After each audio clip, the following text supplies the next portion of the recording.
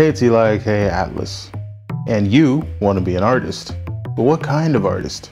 Storyboard artist? Concept artist? Background artist? Animator? Designer? Do you even know? What's the difference anyway? It's a big, bad, brand new world, and we'll go over all the pros and cons after the jump.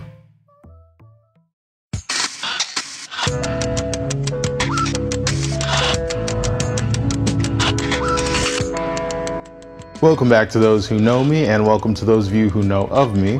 And for both, I think it's worth mentioning that in my brief decade plus of freelancing and conquering of myriad projects, I've actually played just about all the positions. Sometimes out of duty to the job, and other times out of necessity to the project. In both cases, there are benefits to every role. And while I can't tackle every single title you can be bestowed in the larger art community, I can go over a few I've had a little more than average experience with. This is a very fun and experimental role. It's all about creation and discovery. And it can vary from working on humanoid creatures all the way to vast environments. The downside is that there isn't any commitment to the characters as you work on a per project basis. So if you're looking for a series and characters you can grow with, this might not be the best option. There's nothing like the ability to create life. And animation is the closest you can get.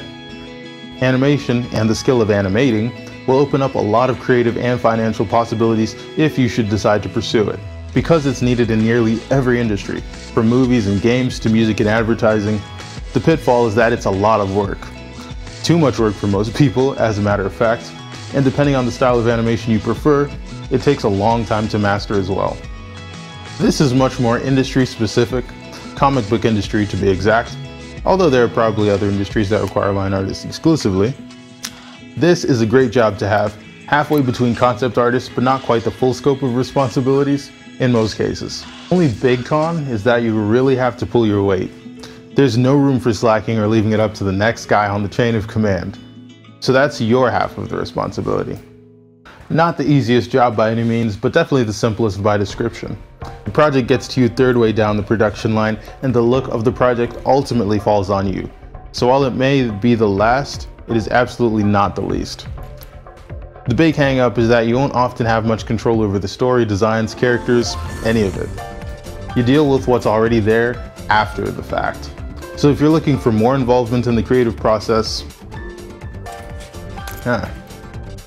So this one is a very specific skill set. It requires a lot more technical knowledge than you would think, as you control the flow and pacing and energy of the scenes and sequences you'll be illustrating.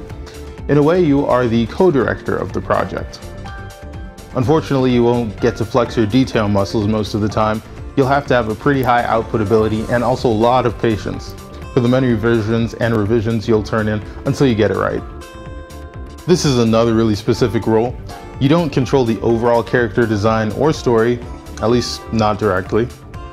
Backgrounds tell a lot of history and do a lot of foreshadowing to the overall concept of a story. So while it isn't always the most involved role, it's one of the most important. That about wraps it up for this week's video. This one is a little short because I'm wondering if I should do a part 2. There are definitely a lot more roles and positions that exist for like visual artists, designers, graphic illustrators. So if you guys want to see a part 2, make sure you leave a comment so that I can keep making the list and filling out the pros and cons. Again, there's a lot of stuff that I'm just kind of glossing over, but hopefully this video can kind of give you an idea of like a specific role. And if you're trying to get into something, just look at the pros and cons of it. I just kind of wanted to do a little rundown really quickly for the people who maybe want to switch it up and don't really know if that's something they want to get into. Hopefully this can kind of give you a little bit of a direction to go in based on what your interests are. All that said, make sure you guys comment, like, subscribe, and share. That's the keyword for this year and every year. Make sure you share this video. And the likes, the subscribers really help me and my channel out, and I appreciate you guys.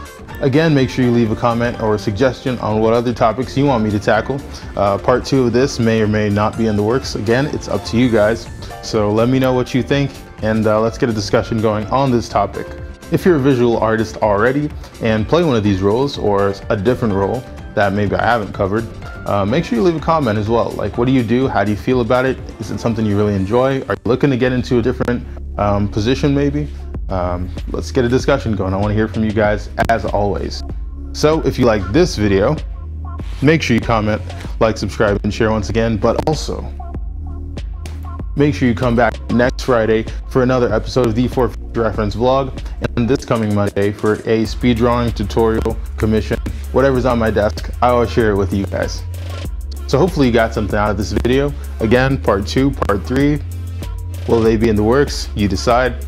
Hopefully you found this video entertaining and a little bit educational, so you can leave a little wiser. And I hope to see you guys back here later.